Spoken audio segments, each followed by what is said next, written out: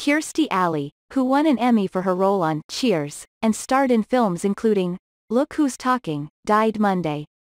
She was 71. News of the actor's death broke on her social media in a statement written by her children True and Lily Parker.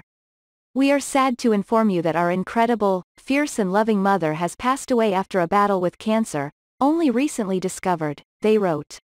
"She was surrounded by her closest family and fought with great strength, leaving us with a certainty of her never-ending joy of living and whatever adventures lie ahead.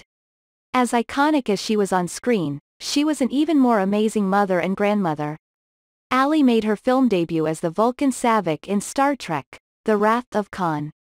From there, she co-starred in various TV and movie projects before replacing Shelley Long as the female lead of Cheers.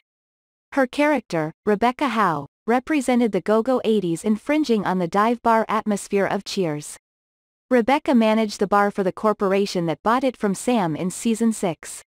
But her Sigourney Weaver in Working Girl tough exterior belied a Melanie Griffith in Working Girl vulnerable heart.